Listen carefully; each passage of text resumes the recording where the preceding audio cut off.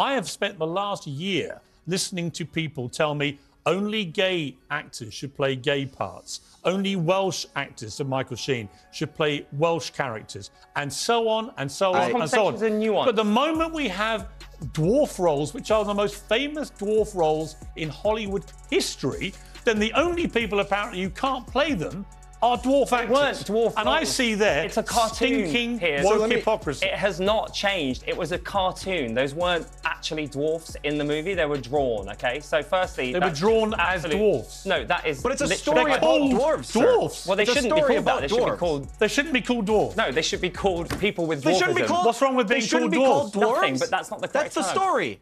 I would love to hear, what should I call myself, sir? I think you should call yourself whatever you feel comfortable with. If dwarf actors in Hollywood are not picked to play those roles, I don't know what roles you're supposed to be playing.